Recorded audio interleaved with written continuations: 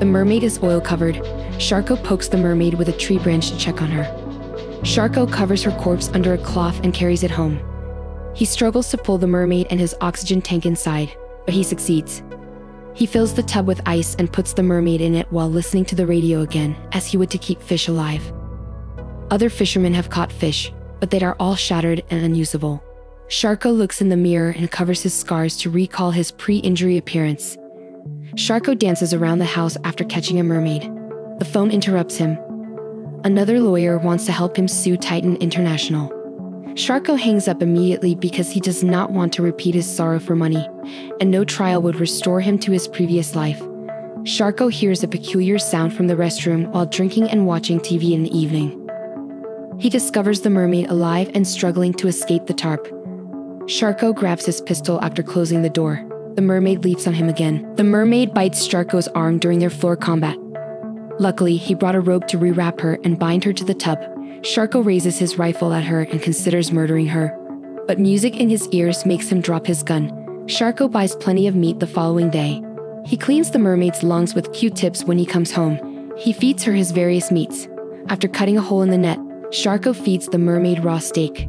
He promises to return for supper after using the restroom. Sharko hears the tune in the restroom while watching TV at night. He brings the TV into the bathroom to watch a program with the mermaid. Sharko quotes bonanza phrases at the mermaid. This program helped his father learn English. Sharko falls asleep in the tub, unaware that the mermaid has been touching him. Sharko awakens at night to a peculiar sound. He finds Breezy has broken in and stolen the radio in the kitchen. Sharko threatens to contact the police, which angers Breezy. He destroys the radio and yells at Sharko for not giving him the boat. The bathroom sounds stop him. Breezy can navigate around Sharko and discover the mermaid in the tub. Breezy is thrilled about how much money they might earn by selling her, but Sharko says he is waiting for the water to grow cleaner before dumping her back in. Plans are halted when Breezy warns you that you cannot keep a mermaid in the pool. He takes equipment and builds a mermaid-sized glass aquarium in Sharko's living room the following morning. Sharko informs Breezy that his father taught him to take pleasure in one's profession.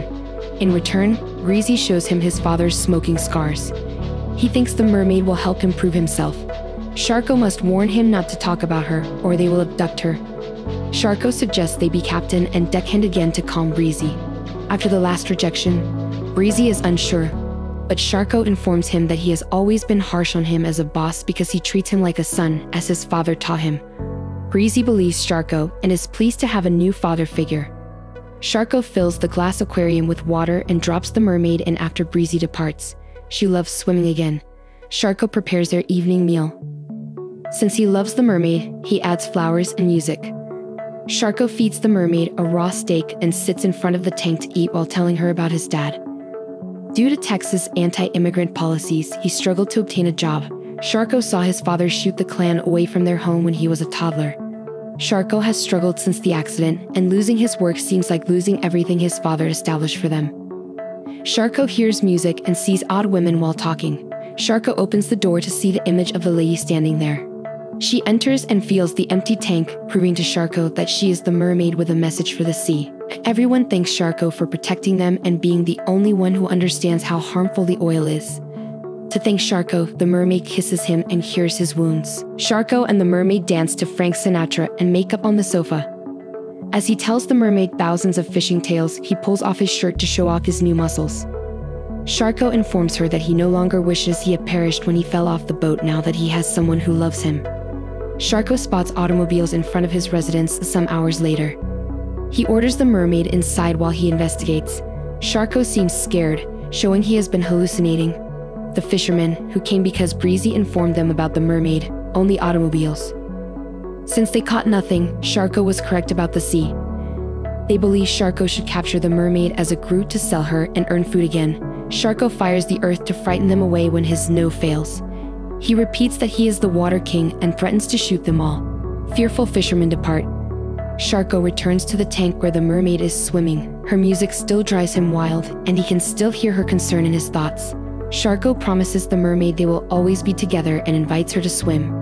Sharko imagines them diving into the sea together at the beach as he climbs the ladder to the tank. He climbed the staircase and leaped into the tank, where the mermaid caught and ate him.